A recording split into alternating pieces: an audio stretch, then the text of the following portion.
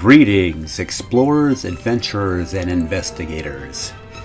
Welcome back to Explorers Emporium Shopkeeper Adventures. Today we are going to see if a single person can move an upright grand piano.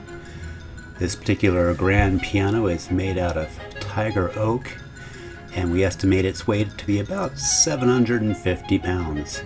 You can see my assistant there said, nope, I don't want to do this, and it left. That was a feral cat that likes to follow me around at the store here. So today I'm going to try to move this piano. The motivation on this is we had to empty out our back room. Many of you know that we run kind of a game store that's Pathfinder brought to life. So a lot of Renaissance type gear, LARP gear, gaming gear, board games, RPGs, that sort of thing. But this used to be our game room, and like many other businesses, we were in a spot to where we kind of need to downsize a little bit and take advantage of having a leaser in the back room. So we are emptying out our back room, and we have a company that will be leasing the back.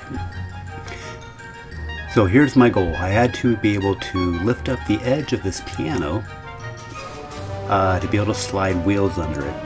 And so I had some 2x4s, just trying to give it a lift. When I first went into this, you know, it's one thing to, you know, to lift a piano. I told myself, yeah, I could lift a piano, sure, why not? And I'm 60 years old, and I told myself, you know what, let's give it a shot.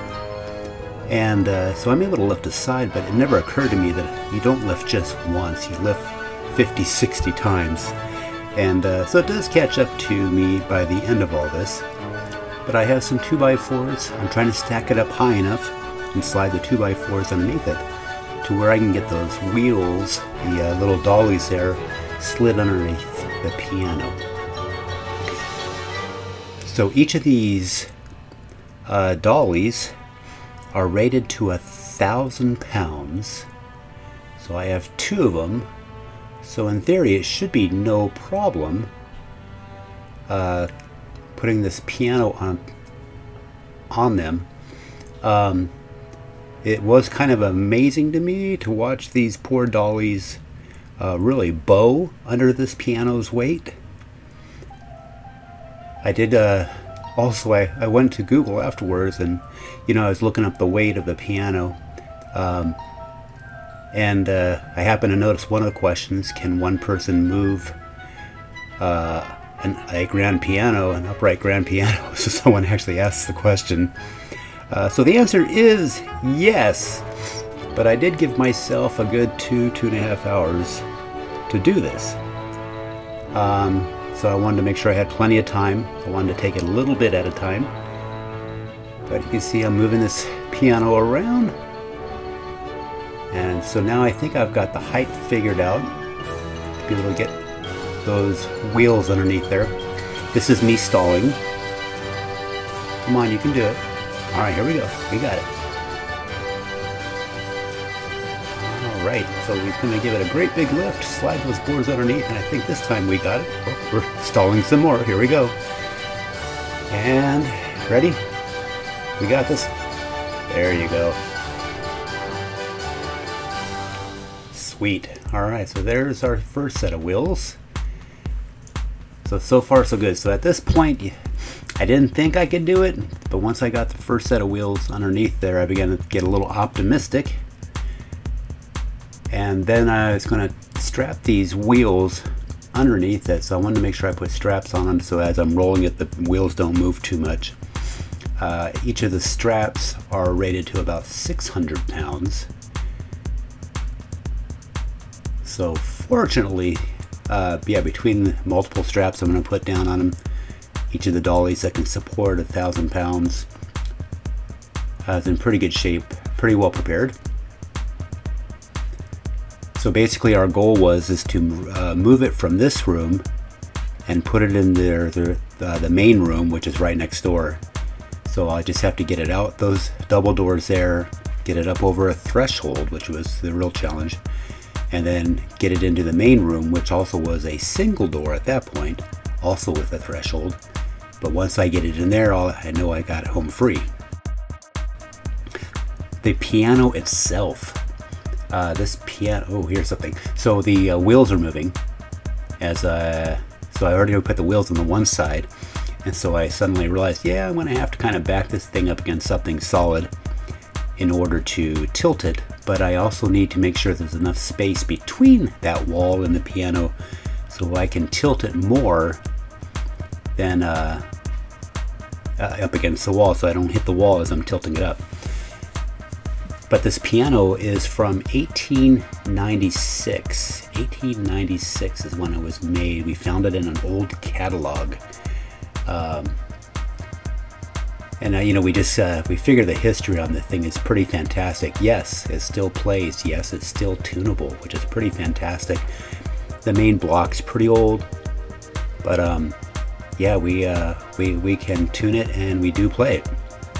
But 1896, so this is, you know, pretty much before cars.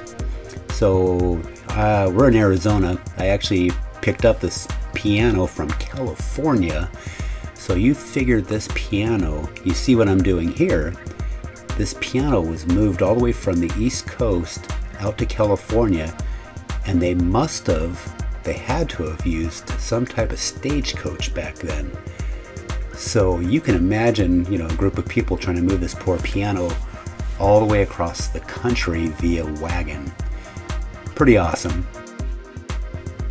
Wonderful history on the thing. I can just imagine what it really was. So we're gonna put a strap on each of the wheel sets. I will take a second caution there, and I will decide to add an extra set of straps. We are grateful for everybody watching today. Super appreciated. In case you guys ever have to do something like this, hopefully you'll learn from my mistakes. Hopefully none of you have watched my other video when I was moving a big black science cabinet out of this same room, rolling across dirt. 350-pound cabinet, so lighter than this, but it fell on me, which was pretty awesome. So we are going to add a couple of more straps, but at least we know it rolls now. So the trick is I need the thing to be able to roll. I need those dollies not to slip underneath it. So we're going to put a couple extra straps here to try to see if we can keep those things moving around. We do run into an issue later on, which is kind of funny, and you'll see it. We'll get this all hooked up here. Perfect. Yeah, we love our game room, but we've got everything's moved now. Everything's on the inside. So everything that was in this room has been pretty much moved inside. We just had to condense and stack things. We'll have another video coming out soon as I'm mounting a 70-inch TV into our front window for advertising. But it's a beautiful machine. The block on the inside the piano, where the strings are attached. They tune pretty good, but the block is really old. So sometimes when I do tuning, I have to do a thing where I have to call it what is called doping. So whenever you turn the little knob to tune the string, sometimes the wood block doesn't hold that pin, and the string is so tight that it basically unscrews itself and goes out of tune again. So I do a thing called doping, where we add a little bit of super glue, often several times, until the pin holds when we turn it and tune it. It holds into the wood block. But yeah, maybe 4 or 5 of those keys require that each time I tune. But all the rest are still good. Absolutely amazing. All the keys work. It's pretty fantastic. So whoever made this piano, they were manufacturers. From what I understand, they have one store left where they sell pianos, but they no longer make them. So they have a sales place, and but they no longer make pianos. But here we are, we're getting out the door. But so you can see what I'm going over. There's this metal thing at the bottom of the door to help seal it so that critters can't crawl underneath your door. And so I had to lift it up over that. And then one of the mistakes I made, I'm on carpet right now, so there's outdoor carpet, and then there's a second rug for wiping your feet as you're going in and out of the store. So it gets a little bit caught up on that, and I should have moved that carpet. So if you ever go to move a piano, you know, make sure you move that little any carpeting and things like that. But here's the best part. So I'm going through this door. I'd measured, so I knew the dollies. I had about maybe 3 inches of play in order to get this piano through this door.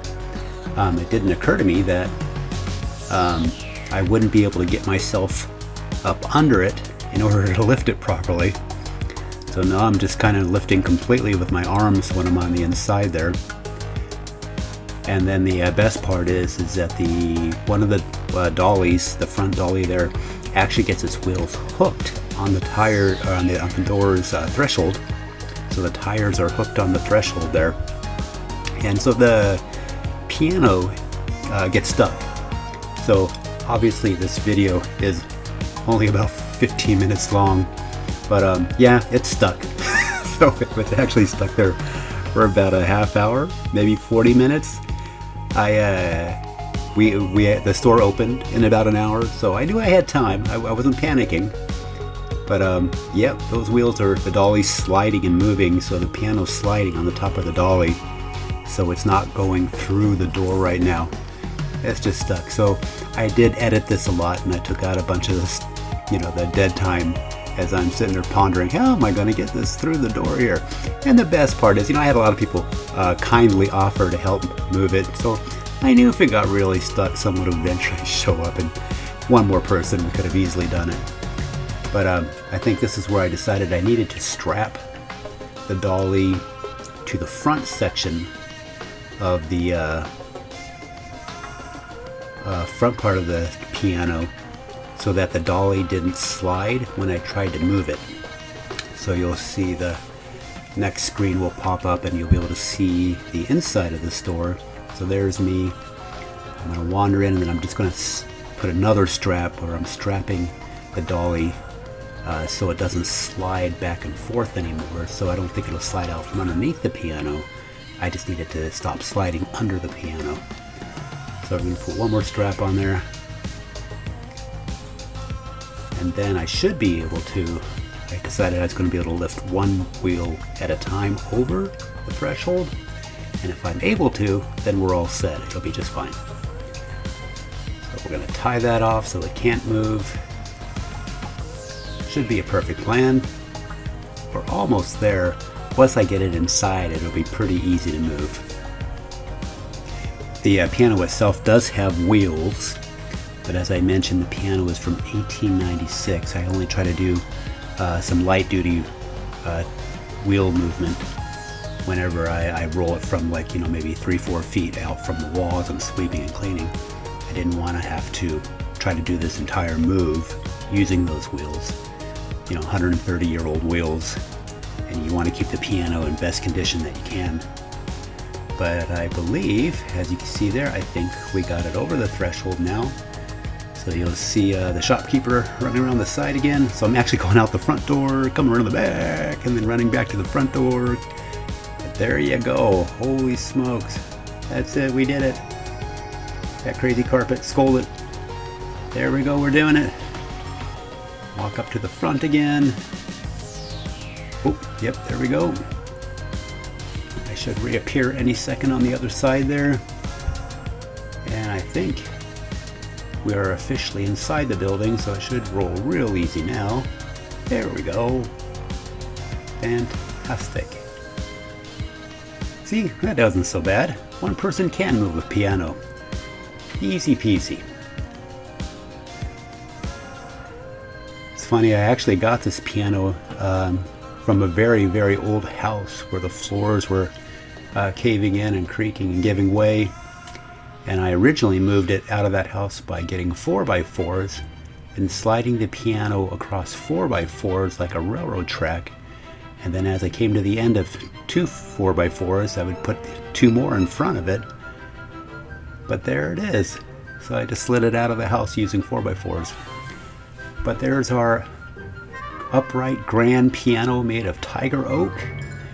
That's its new home in front of a game table there.